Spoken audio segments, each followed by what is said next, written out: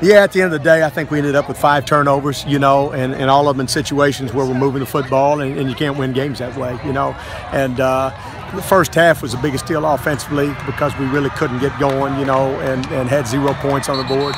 But again, we're 20 yards away from kicking a field goal to win the football game, you know, and we just can't take care of the football.